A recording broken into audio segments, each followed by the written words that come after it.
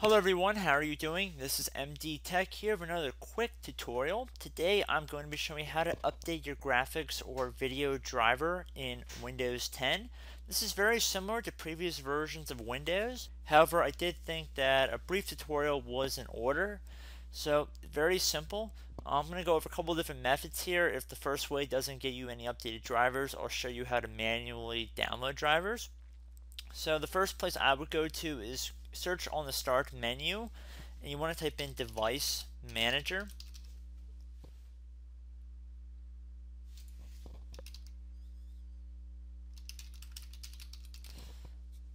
It should be listed underneath the control panel, so you want to left click on that.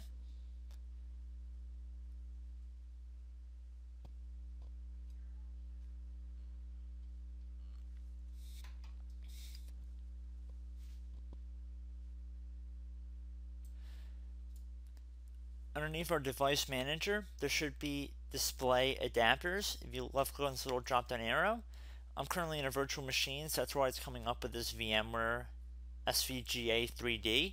However, if you were using a NVIDIA or AMD or Intel, none of them would really make a difference what we're about to do. So right now, just right click on whatever's directly underneath your display adapter when you click on this little drop down arrow, right click on it, and then left click on Update Driver Software.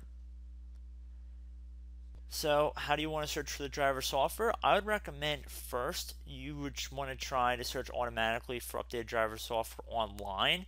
That way, in case you have an outdated driver you found online, there could be a better one that is available through an automatic download. So we can see our best driver software has already been installed, at least according to Microsoft's detection. However, if you're having some serious display adapter issues or you want to go and check for yourself, you can go online, and I'll just give a brief suggestion as to what to look for.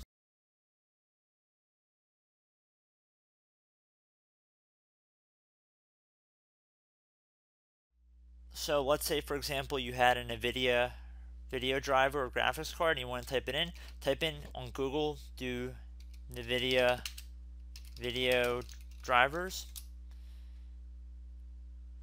and then the first link that should pop up will be the option to download NVIDIA drivers.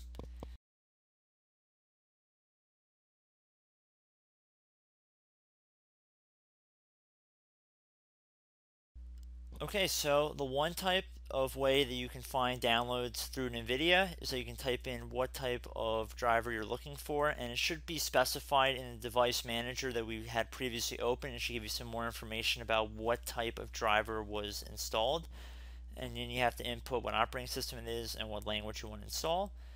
And there's also an alternative way, which I really do like about NVIDIA, is that they have an automatic downloading tool that will search your computer and will find exactly what drivers you need.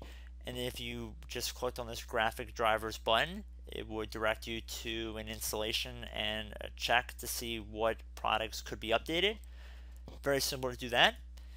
So now that we covered NVIDIA, you go to AMD, let's say AMD drivers. And again, the first link that's not an advertisement should be for support.amd.com. Again, like NVIDIA, they have this automatic driver download and detection tool to make sure you're running the most up-to-date one, as well as an option to manually search for the downloads as well for different drivers. I personally would recommend, if you can, do the automatic detect tools if available. If you're trying to save a driver to a flash drive and use it on another device, then of course you're going to have to manually search for it. But there's really no reason to do that if you don't have to. So most people, you can probably just automatically detect it and it will install the driver for you. And without even going into Intel, Intel has a very similar thing as well.